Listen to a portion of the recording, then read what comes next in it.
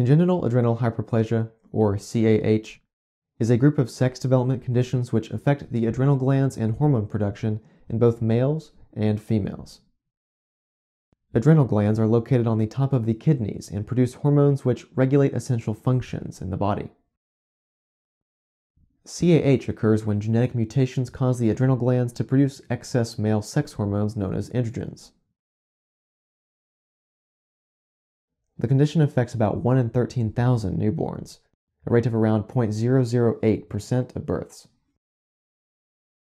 Both males and females with CAH often experience excess androgens and severe salt loss in the body, which affects fluid levels and blood pressure.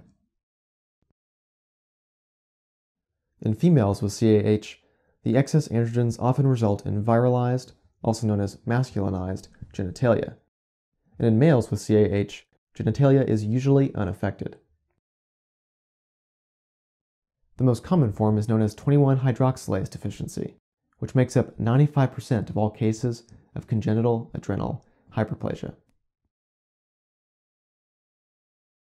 For the rest of the video, we will be exploring 21-hydroxylase deficiency in females, using the shorthand CAH. At conception, the chromosome set for females with CAH begins with the typical 46XX.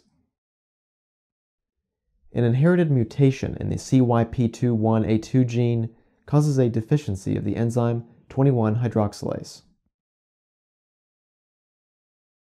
This enzyme is found in the adrenal glands, where it helps produce cortisol and aldosterone.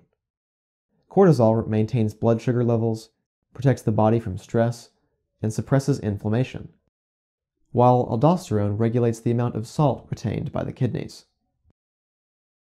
Without enough aldosterone, the body starts to lose too much water and salt. With lack of the 21-hydroxylase enzyme for cortisol and aldosterone production, substances build up in the adrenal glands, and instead of being converted into cortisol and aldosterone, these substances are converted into more androgens. As the development of the fetus progresses, excess androgen results in sex development differences. Around the 8th week after conception, the 46XX fetus undergoes gonadal differentiation. In the absence of SRY, transcription factors FOXL2, WNT4, and RSPO1 initiate and maintain gonadal differentiation into ovaries. With no testes present to activate anti-Müllerian hormone, the Müllerian structure develops uninhibited, forming the fallopian tubes, uterus, cervix, and upper part of the vagina. And with no testes to produce testosterone, the Wolffian structure, which would have formed the epididymis, vas deferens, and seminal vesicle, disintegrates. While the ovaries and Müllerian structure fully develop, the excess androgen produced from the adrenal glands often masculinizes the external genitalia, a region highly sensitive to androgen exposure. This can result in the growth of the clitoris, atrophy of the vagina, and sometimes a fusion of the labia. However, with no SRY activation and no anti-Müllerian hormone, the fetus still develops anatomy to support the production of large gametes. Thus, newborns with 46XX CAH are females. Misinformed doctors and parents may think that cosmetic surgery is necessary to make the infant's genitals conform to typical norms, but this is usually not healthy for the child, both physically and psychologically. Unnecessary surgery can affect future sexual function and harm the individual's development. Because of this, such cosmetic surgeries are a violation of the baby's human rights. Surgeries on infants should only occur if it is medically necessary for present and future bodily function.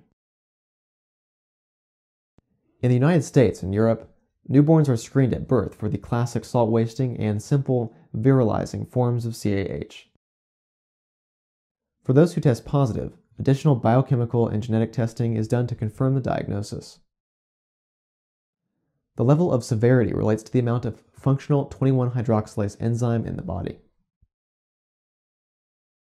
Approximately 75% of individuals with 21-hydroxylase deficiency have the salt wasting variety, which is the most severe form, resulting in a completely non-functioning enzyme.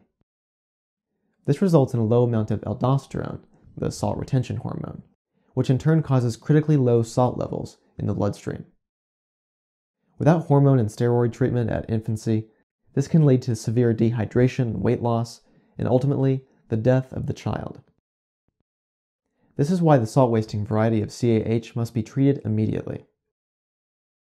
On the other hand, for those babies with the simple virilizing form, the genitals are affected, but salt levels remain stable. Later in life, both males and females with CAH may experience early puberty, excess hair growth, acne, shorter than average adult height, irregular periods for females, and testicular enlargement and testicular tumors in males. Lifelong hormone replacement therapy is needed to treat adrenal insufficiency and to decrease androgen production so that typical growth and puberty can proceed. Since fertility is usually unaffected, most women with CAH can become pregnant and carry children. In all, both males and females with congenital adrenal hyperplasia have typical internal reproductive anatomy, but may experience unique genital morphology and levels of infertility. Rather than trying to correct differences in appearance, parents of girls and boys with CAH, as well as medical professionals, should model a behavior of love and acceptance so that the child can grow into an adult who is both highly knowledgeable of their own condition and confident in their body.